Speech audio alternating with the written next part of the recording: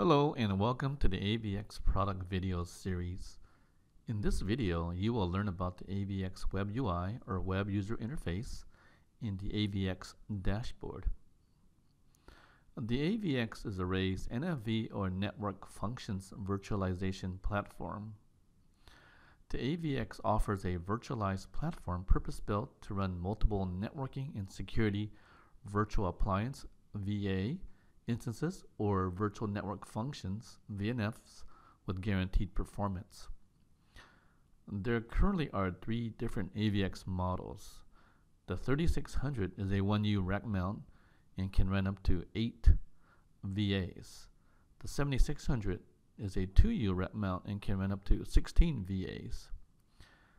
The 10650 is a 2U rack mount and can run up to 32 VAs. Let's now log in to the AVX WebUI. The WebUI provides the user with a visual and friendly way for configuring and managing the appliance. The WebUI framework consists of three parts. There's a top bar here. On the left is a navigation bar. And in the center is the work pane. First, let's spend a little time going over the top bar, starting from our left.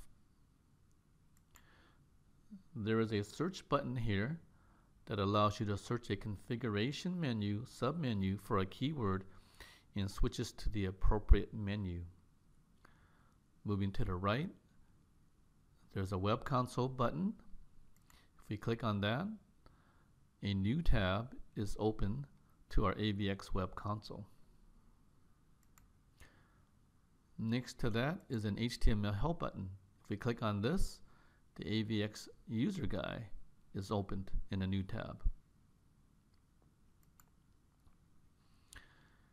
Next to that is a language button, which allows us to switch from English to Chinese. Next to that is a notifications button. Currently there are no notifications. Next to that is a user manual button that allows us to download the application guide or the command line interface handbook or a RESTful API document, user guide or reference manual. Next to that is a save configurations button that allows to save the current configurations.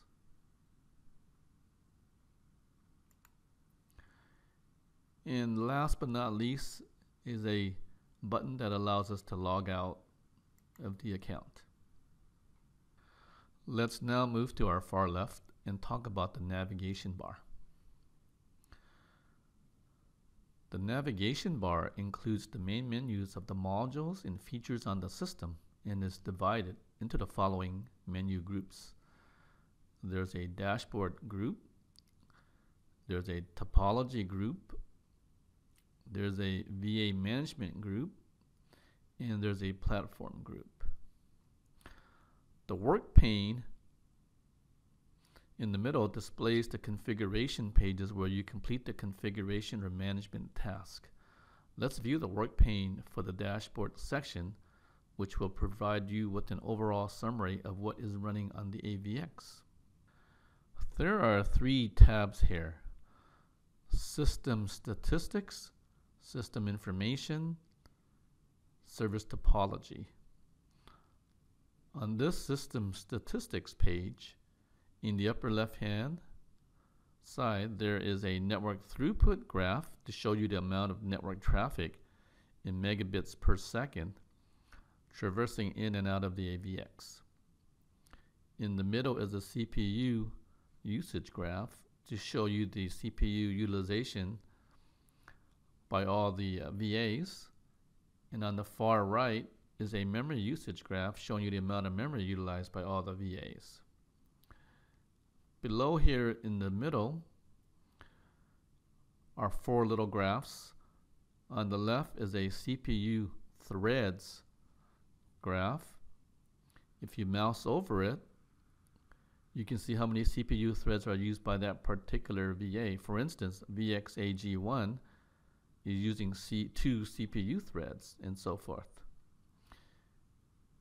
In this memory section, we can see that VX-AG1 is using 4 gigabytes of memory.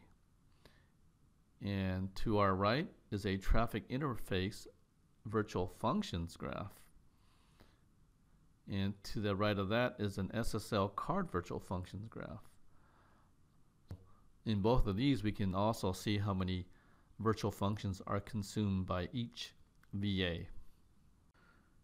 In the area right below, you can see a list of the deployed VA instances. There's a total of 4 VA instances on this AVX. For each VA instance, there is also detailed information such as the VA name, IP address, product name, product category, VA size, image, vendor, status, and boot time. The last column,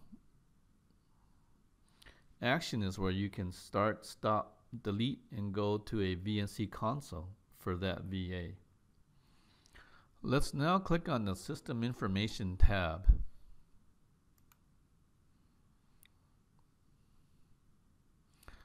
On this page, you can see the list of deployed VA instances again, and if you mouse over each VA box, a pop-up will show more details for that VA.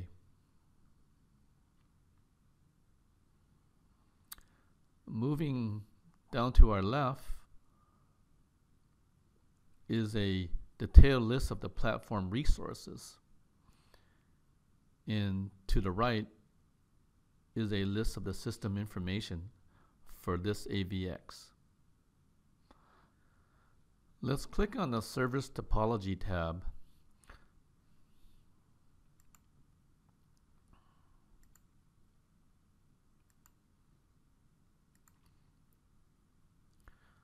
Service topology is a set of deployed VA instances that form the service architecture and defines the data flows among the connected nodes.